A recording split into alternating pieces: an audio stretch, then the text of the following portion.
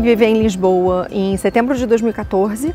A princípio, a nossa ideia, a minha e do meu marido, era tirar um ano sabático e fazer uma especialização aqui, um curso de pós-graduação.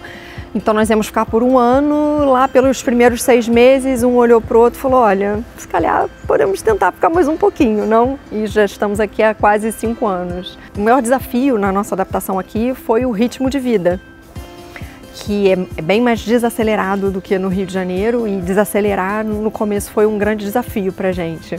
Tanto eu quanto ele somos jornalistas no Brasil. Eu trabalhei mais de 10 anos no Brasil em imprensa e grande mídia, e aqui tive que me redescobrir. Eu trabalhei em alguns projetos aqui para empresas portuguesas, sempre voltados para o mercado brasileiro, e ao mesmo tempo eu colaborava para um blog que se chamava Almost Locals, que nós éramos 7 ou 8 brasileiras expatriadas, escrevendo sobre o local onde vivem.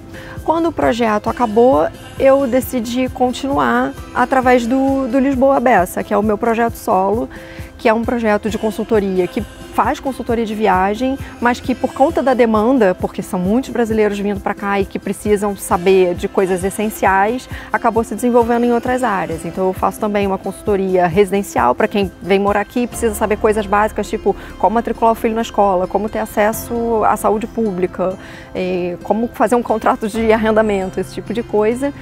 E juntei a isso um trabalho também, uma vertente de consultoria imobiliária, porque surgiu uma oportunidade, convidada por uma amiga, de me associar a uma agência e trabalhar nesse mercado aqui. E as pessoas têm muita curiosidade e vontade de comprar casas aqui. Tanto quem está vindo para viver e está determinado a fazer a vida aqui, e não só vir para um período de experimentação, como quem está vindo como quem pensa como investimento também, né? O brasileiro que vem de uma grande cidade, ele muitas vezes demora um pouquinho para virar essa chave do você está num lugar seguro, fica tranquilo, vai dar tudo certo.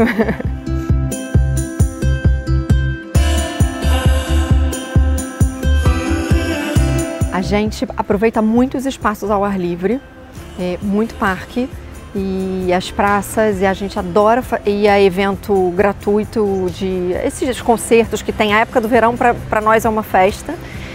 Eu faço muito uso, com muito gosto, da rede de bibliotecas. Eu adoro, assim, sou muito fã. Eu me imagino vivendo aqui um bom tempo, porque eu adoro essa cidade. Eu adoro o fato de que Lisboa é uma cidade... Uma vez uma pessoa falou para mim assim, que Lisboa é uma cidade com uma escala humana. Você consegue percorrer a cidade toda a pé, e isso realmente, para quem vem de uma cidade grande como o Rio de Janeiro, para mim é muito impressionante, sabe? Ainda é uma coisa que me deslumbra. Não é o paraíso não existe, mas acho que aqui está bem perto dele.